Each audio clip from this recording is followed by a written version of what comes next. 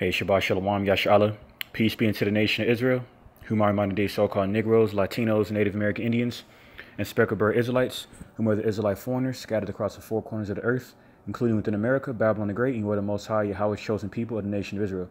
So without further ado, as always, just want to give all praises, glory, infinite honor to my power, the God of Abraham, Isaac, and Jacob, Yahweh, Bahashem, Hamashiach Yahushai, Baruch Kodash, which is all praise to the Heavenly Father, Yahweh, in the name of his only begotten and anointed Son, Yahushai, and the Holy Spirit, whom is our strength and our Redeemer, and our light and our salvation. And with that, Mashana, Kabawadim Lahasaquanium, Shalagadawarakah, which is double honors to the apostles and elders of Great Millstone, the true shepherds of Israel, pushing the sound doctrine of faith, truth, and sincerity. And Shalom, honors and salutations to Bayasha Dawada, the elect governing body of the 144,000, along with the rest of the 1/3 elect men, women, and children of Israel. All right. And it's your fellow servant, Malak Rayab. You're back at it again with another video.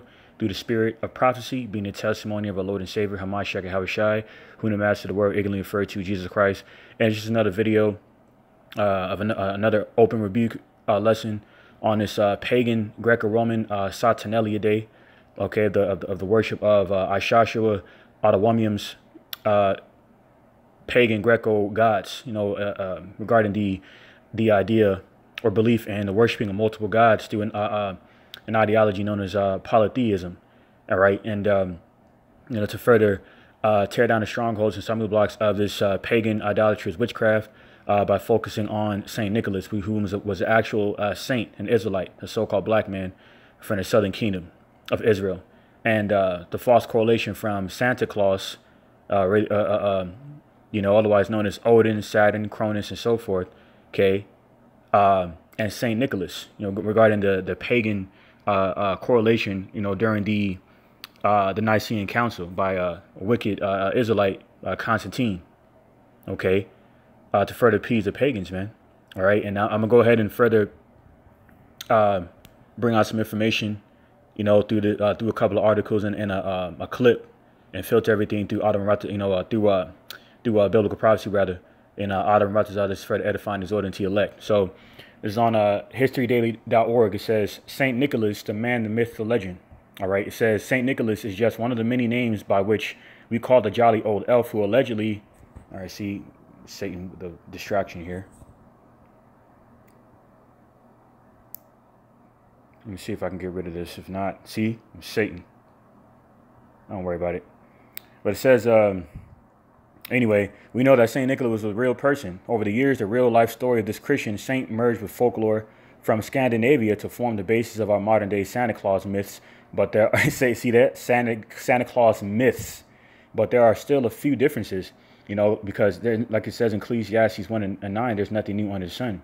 Because the Christmas ornaments, all right, and the star on the top of the tree that people, modernly use to decorate this Christmas tree, which is really a tree to commemorate Tammuz, all right, goes back to the Scandinavians most recently during that 12-day winter festival to the Yule log, all right, which the burning of the Yule log is further symbolic of the burning of human flesh, regarding the vibration of pagan Christmas, which required human sacrificing of a blood fire sacrifice to Satan, all right, through the avenue of pagan worship through these deities, man. You see, and that's why throughout these times of the year, especially during the winter solstice, these wicked elite require blood ritualistic sacrifices. Okay, the case in point, there was a situation down there in I'm not sure if it was Pakistan, it might be Pakistan. It was the Elamites nonetheless, but it was 38 people wound up dead. Okay, down here, where I'm at, there was a death. All right. So around the time of so-called the beginning of Christmas, where people are worshiping Bacchus, the god of wine and mirth. Okay, otherwise known as Dionysus. Okay, giving themselves over to these gods and putting a curse on themselves, man.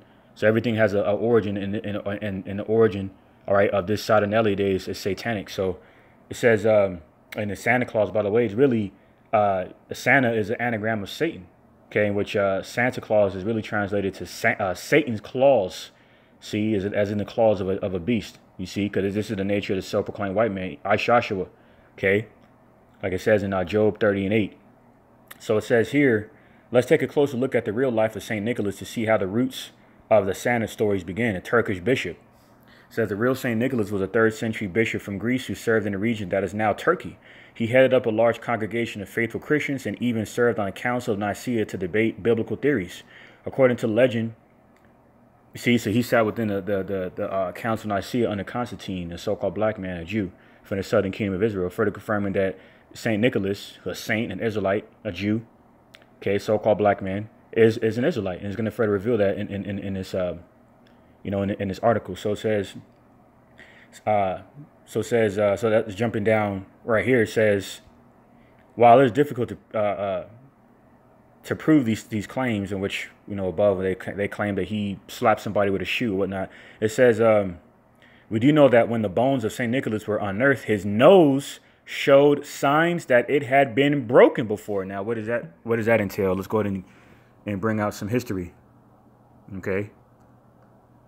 Matter of fact, all right. So let me go ahead and go to the other browser. Okay, to bring out some images of let me see. Actually, might be in this browser, where going into how there were old ancient artifacts and statues of noses being broken, man, right here. So when you actually look this up, you see the ancient images or artifacts, in this case, images of the artifacts and statues down in Egypt, where Jake has a rich, secular history within, spoken about in Exodus 1 and 13, where, the Egyptians caused Israel to serve slavery with rigor. You see, and that's why we have rich history in Egypt. That doesn't mean that we're Egyptians, all right? This means that we have history in Africa, with, including the land of Egypt, okay? And that's why within the old Egyptian hieroglyphics, it displays Jake, so-called black men, with so-called Zulu knots and cornrows, man. What manner of people wears those hairstyles? Jake. So that further confirms our history with Egypt and how they look to further withdraw us from the history who we are. Okay, that much more further by breaking, the noses, or the images of our noses, or the noses off of these statues, for the fact that Jake is known for his full features, his full lips and full nose, for example. You see that? So that's the reason why they broke off the nose of St. Nicholas image when he died, after he died, man. Further confirming who he is. So going back to the article. All right. It's a lot. Let me go back. All right. So, so back to the article. It says, you're jumping down a little bit. It says, now right here, it basically goes into how it goes into the history of, and the folklore of the, the so-called image or the so-called Santa Claus dropping Christmas presents down the chimney. Now, this goes back to St. Nicholas delivering good fortune to,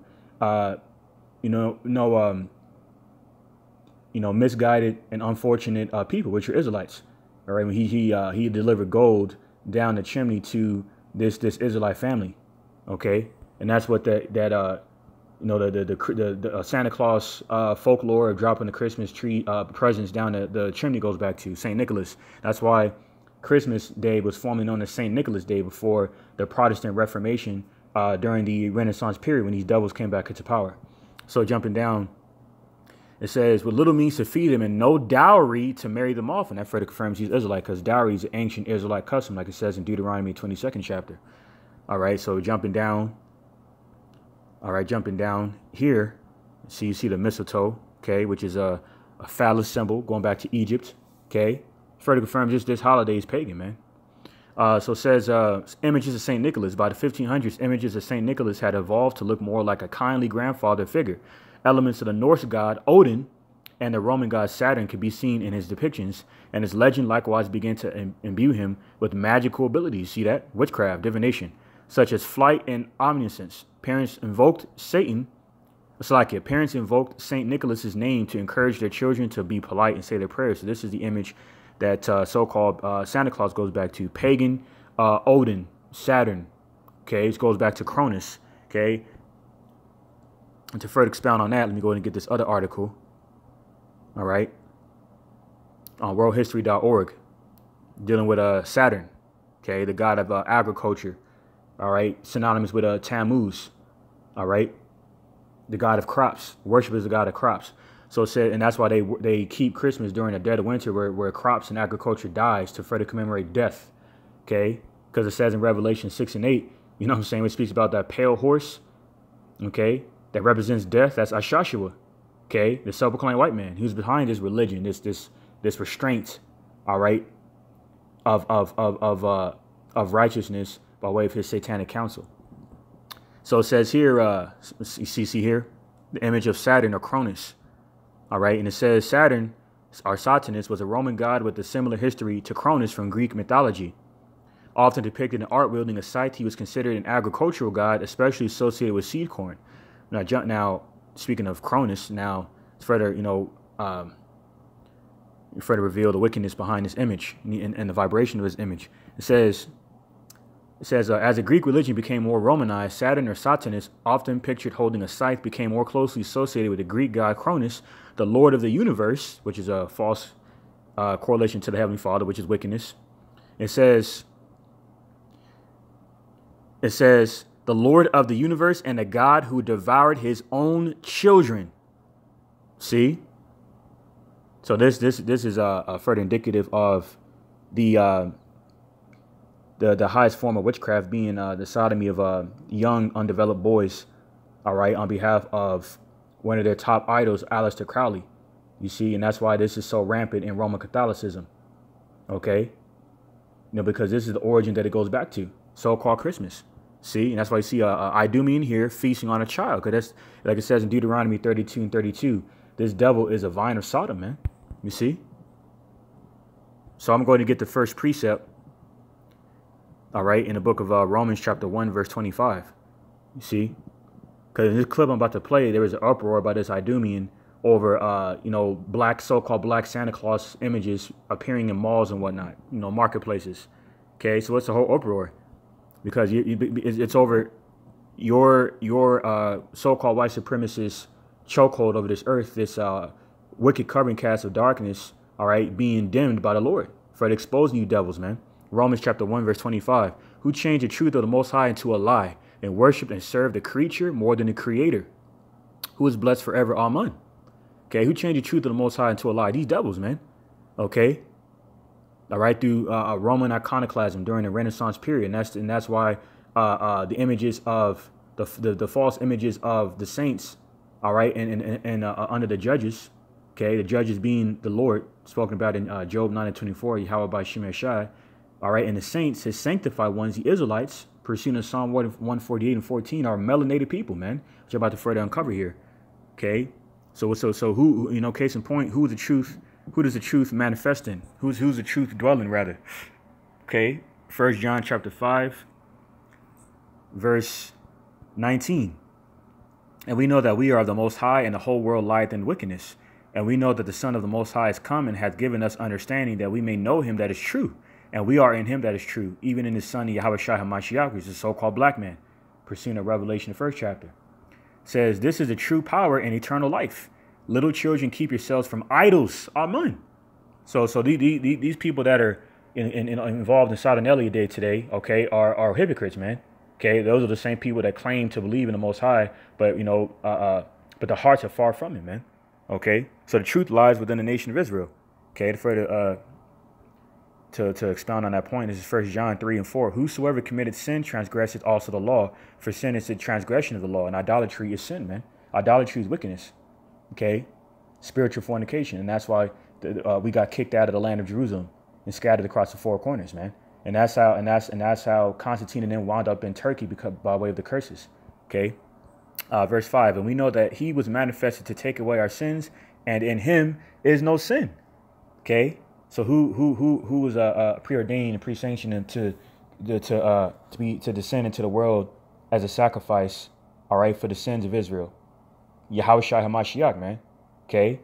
A so-called black man, all right, from the tribe of Judah, pursuing Hebrews 7:14, all right, further depicted in Daniel, the 10th chapter, verses 5 to 6, and Revelation 1, verses 13 to 15, man.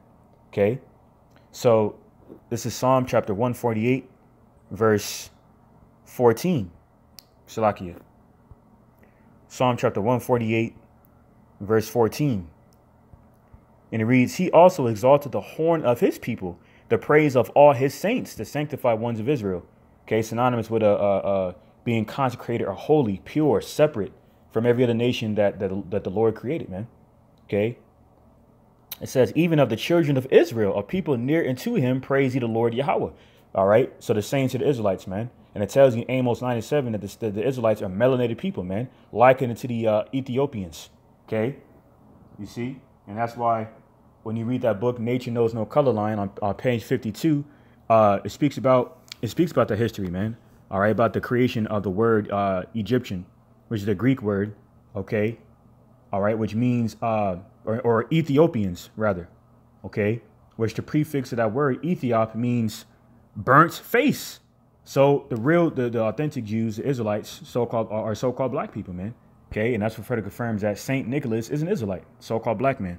So I'm going to play this clip on TYT, okay, to further substantiate the point of the lesson regarding the pagan origins of Santa Claus, Satan's Claus, okay, and the false correlation to St. Nicholas, an Israelite, to further push out Ishashua's Idumean madness.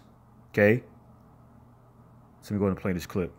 So the fight over Black Santa